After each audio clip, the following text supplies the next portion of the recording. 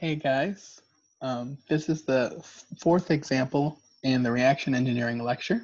So I'm going to throw it over, do a share screen, and we'll go ahead and get started working in OneNote on this example problem.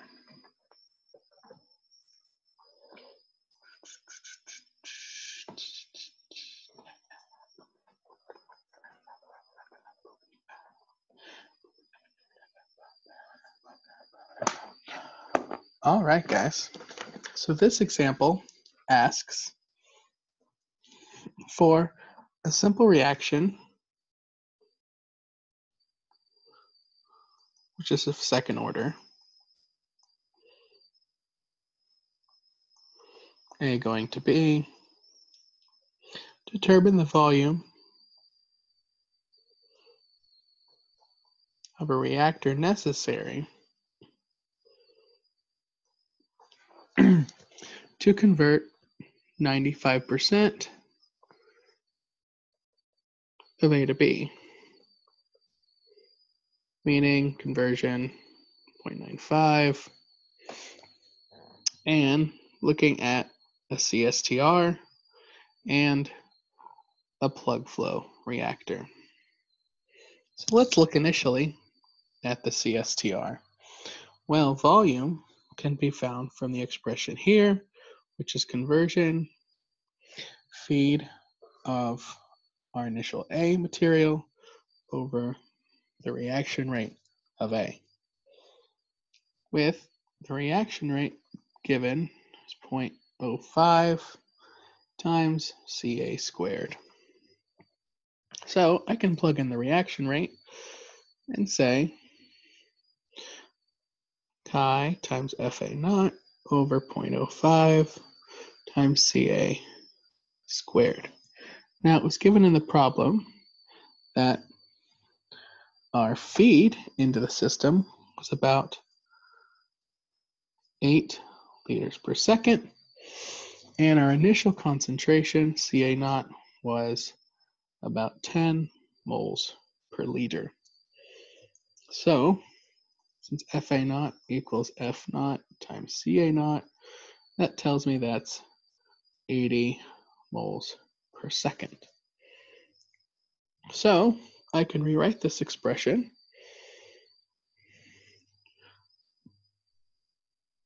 by stating x Fa naught over 0.05 times Ca, which is Ca naught, 1 minus chi, or conversion squared.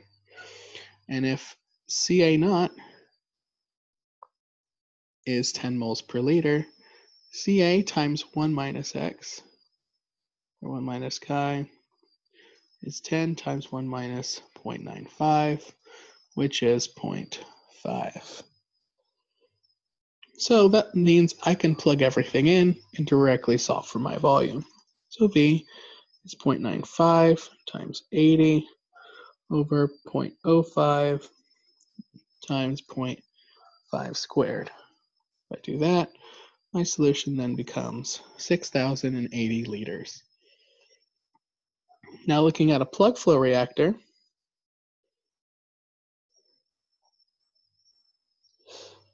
my volume expression is a little different, namely because we have an integral. And I know how much you guys love integrals. So, plugging things in as before, I get an expression that looks like this. And putting more and more information in,